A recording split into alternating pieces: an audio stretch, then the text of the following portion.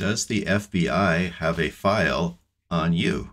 Well, legally, you're allowed to request whatever information the FBI may have on you, thanks to the Freedom of Information Act and Privacy Act.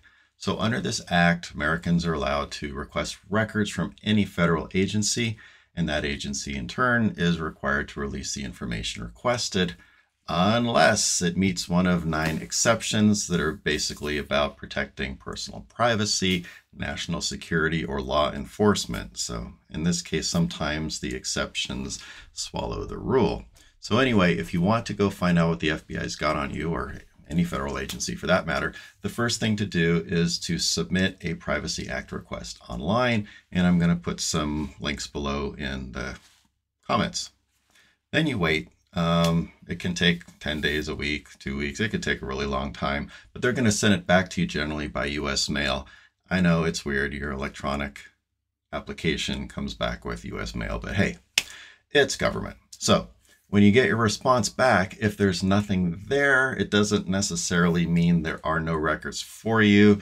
The FBI reports that some records won't be released. Records of intelligence sources, methods, or activities, as well as those that are considered law enforcement and national security records. And of course, they cannot confirm nor deny if a person is on a watch list or in the witness security program. So anyway, if you didn't find anything entertaining on yourself, head on over to what the FBI calls the Vault on the FBI webpage.